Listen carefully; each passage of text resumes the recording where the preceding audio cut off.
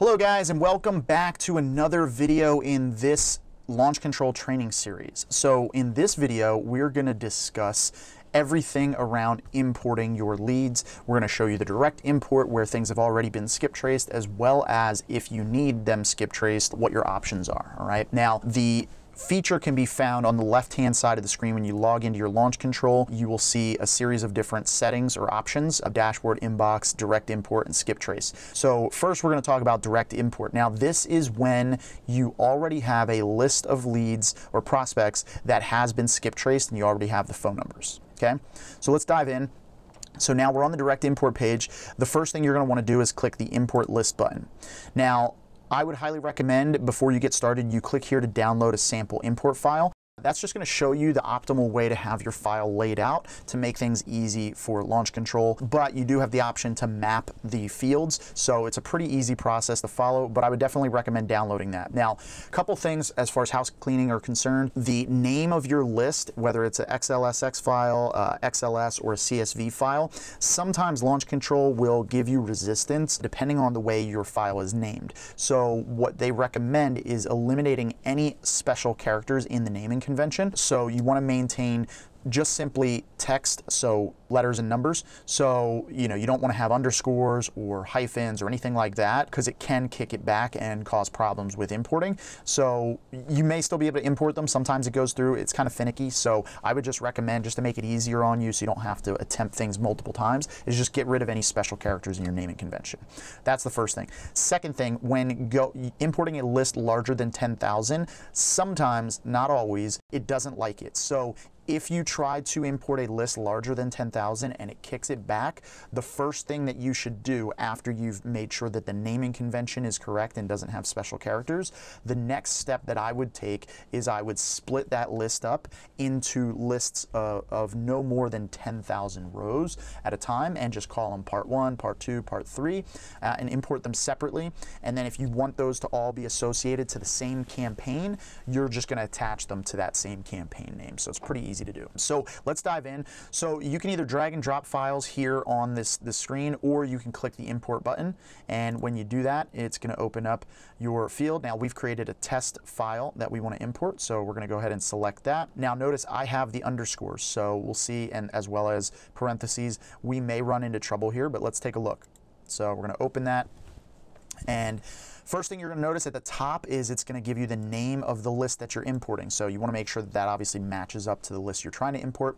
And then below, you're going to see there's 3 columns. You've got launch control field, which is what's displayed in launch control. You've got the file column data, which when you select the file column name, it is going to display the first 3 rows of data there, so you can determine whether you've selected the right column. Now, if you have your columns named appropriately, then this is going to be a very easy process for you. You're just going to match them up. But some of us out there, I'm not going to call on any names, but some of you guys might name things inappropriately. Just, it just doesn't make sense. You could just be A, B, C, D, columns, whatever. So this feature is really going to help you map that out. So when I select this drop down, it's going to give me the list. So these are the column names that I have in my spreadsheet. So if I select first name, that obviously matches up with the launch control field, and then it's going to display the first 3 names that I have in my first 3 rows. So I can see, all right, that's correct. Now, just to give you an example, if you didn't name your columns appropriately, whatever they were named, and let's say you selected the wrong one, it's going to show you what that data is, so you can determine, all right, well, do those look like first names or last names? Or if I selected phone number, does that information look like a first name? Clearly it's not a first name. So that will help you to determine which of these fields need to be mapped appropriately. But the easiest way to make sure that it's super simple is just name your columns appropriately. Just name them first name, last name, mailing address, mailing city, and so forth. So we're going to start. We're going to do first name. We're just going to map all of these. Mailing address. Now, mailing address and property address. Some of you who are just getting started might not understand why there's a difference. So for those of you who don't understand, I'm going to explain this. So you have different types of ownership. You have owner-occupied properties and you have absentee owner properties. So an absentee owner property is a rental property. So I own a property at 123 Main Street, but that is not my primary address. Maybe I live on Broad Street, right? So my mailing address might be Broad Street, but the property address that we're referencing is going to be that rental property 123 Main Street. So that's why you might have different information for both of these fields, right?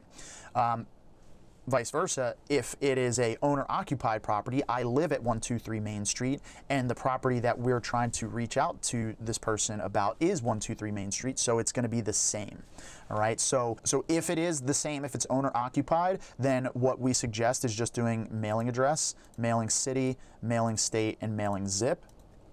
And again, if it's owner-occupied, you can go down and select same as mailing address, same as mailing city, same as mailing state, and same as mailing zip code, right? Now, again, if it is a non-owner occupied or an absentee owner, you're going to want to make sure that you go in and you select property address, property city, property state, and property zip. Otherwise, you're going to run into problems. But the biggest thing, the most important thing here is property address is referencing the property that you're targeting. So if you are trying to reach out to them about their property at 123 ABC Street, that's the property you're interested in making an offer on, that is what you want to make sure maps appropriately. Okay, and feel free to reach out to us if you have any questions. Launch Control support can also help you with this, but it's a pretty straightforward process. And then finally, you want to map the phone numbers. Now, you only have options for mapping the first 3 phone numbers, so those are going to be the ones with the highest propensity to be a correct number anyway. If you're using Best Skip Tracer, they're going to give you up to 4 mobile numbers and up to 4 landline numbers, so you're not going to be able to use all of those. We just use the first 3 mobile lines when we're using Best Skip Tracer. Okay. So now that I have everything mapped and I double check, okay, these look like first names, these look like last names, yep, that's a street address, that's a city, state, zip, everything looks pretty accurate, so I'm good to go. I'm going to go ahead and select import list. Okay. Now this may take a few moments depending on how large your list is, and as you can see, it is in queue and it's importing right now, so it might give you an upload in progress. Again, depending on how large this list is, it could take a little bit longer. So now we see that the import has been completed, so we're going to hit OK. And it's going to provide me some info. So it's going to tell me the total number of rows, which is 3, the total number of prospects, which is 3, how many of the numbers are mobile numbers, and how many of the numbers are landline numbers. Now, this, I created a test. There was only 3 rows of data, 3 prospects. Each of them had 3 phone numbers, and of those 9 total numbers, 1 of them is coming up as a landline. The other 8 are coming up as mobile numbers, so that's good. Now, these are fake numbers and fake people, so obviously nobody's going to be on the come out of the blacklist litigator scrub. This is a great feature. What it's doing is it's looking for known litigators. This is people who make a business out of taking companies to court over marketing to them. So anybody that's on this list of known litigators, it's going to remove them out of here. And you can see with previous lists, we've removed a bunch of records. So that way we're not marketing to them, which is ultimately not going to open us up to the potential of a lawsuit. Okay. It'll also remove anybody from DNCs, so prospects already on the internal do not call list, and then existing matches. So if you imported a list and there was numbers or names in there from a previous list that you already had, it's going to scrub those out so you're not targeting those people again. Okay. So now we've got our list imported, and the next thing that we need to do there is we need to assign it to a campaign. So the way you're going to do that is you're going to click on Assign to Campaign, and then you're just going to see the options here for what campaigns are created. Now, there may already be a campaign created that you want to attach it to. If there's not, then you're going to need to go into the campaign page and create a specific campaign for that particular list. All right. Now, again, this is a test list, so we don't want to attach this to a campaign. We don't want it to start sending text to these numbers. They're fake, they're non-existent, so we're not going to go ahead and attach that. But if you do, you just click the button, and you'll notice on the previous import, it'll tell you what campaign it's associated to, which is Andrew January 2022, new. So that's this one here. And you can add as many lists to that campaign as you would like. So what some people will do is if they're always targeting a couple different niches, like absentee owner, they might have a campaign named absentee owner. And every time they pull an absentee owner list, they just add it to the same campaign, right? Others might want to segregate those out, and they might want to say, okay, absentee owners in January, so they'll put any lists that they import in January into that one. Then they might create one absentee owners February, so now in February any lists that they're pulling for absentee owners are going to that one. So you just need to determine what you really want to track and how much you want to segregate for your tracking purposes. All right, so that's it as far as importing a list that does not need to be skip traced. The next one is going to be the skip trace list. So I'll show you, if you are going to use launch control, you're going to go in on the left hand side directly below the direct import. There is a button for skip trace, and you'll see here that you have run a skip trace to get phone numbers. Now you can download the template to add your prospects and maximize the matches. I would highly recommend doing that. It's just going to give you the right format. And if you click on skip trace, it's basically going to do the exact same thing as the direct import. However, it's going to send it over to their skip tracing department. So you're going to click on import, and then you're going to click on the list that you want to import. You hit open, it's going to read the file, and you're going to do the same thing. You're going to map the fields, right? But if you notice, on the launch control fields, it doesn't even have an option for phone numbers because you're utilizing their skip tracing services to skip trace those numbers. So you shouldn't have numbers in here. You're going to import this, and then it's going to skip trace those records for you automatically, and then import them, and then it'll put them in the direct import list. So you'll have to go back in there and then attach that list to a campaign. So those are the steps that you'll need to take. Now, this is not an option that we use very frequently because we get better pricing on skip tracing through a different source that provides what we feel is the best data, and there'll be more information about that in the description below. But if you want to learn more about that, the company is Best Skip Tracer, and if you use the link that you find below in our description, you're actually going to get 50% off your first month subscription. And the reason we love it so much is because the bulk of our marketing is via text messaging. And what we found after researching lots of companies is that we get the highest propensity for mobile numbers using Best Skip Tracer, to the tune of 60% of our lists will have mobile numbers when we skip trace it through Best Skip Tracer.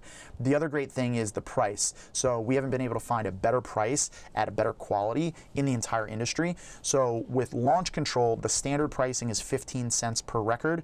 If you've used our affiliate link, then you'll get grandfathered into discounted 12 cents per record. But if you sign up for Best Skip Tracer, and again, we highly recommend you use our link below because you're going to get 50% off your first month. But the other thing is you're going to get 8-cent per record pricing, and that's phenomenal, especially when you consider the steps that they take to skip trace and the results that you get from that. They're going to provide you up to 4 mobile numbers, up to 4 landline numbers. Additionally, for those of you that like to cold call or have a cold calling team, they have what's called Skippy's Polar Pick, and what they've done is they've identified the #1 phone number that you should be using to call to get a hold of this person. So that's going to be its own separate column. That could be a mobile or a landline number, but it's going to be the number that has the highest chance of being the correct number. So you can just cold call and just go right down that Skippy's Polar Pick. You can also get emails as well. That's why we use Best Skip Tracer. And again, if you want more information, that's going to be in the description below. But it's a very simple process. So if you're just looking for straightforward and you don't want to have a bunch of different softwares, you just want to be easy and go in and handle it, then using Launch Control is a great way to do it. They're going to focus on getting you mobile numbers. And again, make sure you use our affiliate link so you get not only the discounted skip tracing, so you'll save 3 cents per record for your skip tracing, but the other thing you're going to get is if you're on the light package of Launch Control, that gives you 2,500 records to text, new records, but using our affiliate link, you're going to get double the records. So you're going to get up to 5,000 new prospects by using our affiliate link. So comment below, let us know if you have any questions, and definitely don't forget to like and subscribe this video. And if you have any questions at all, put it in the comments. We're happy to help out and answer any questions that you have.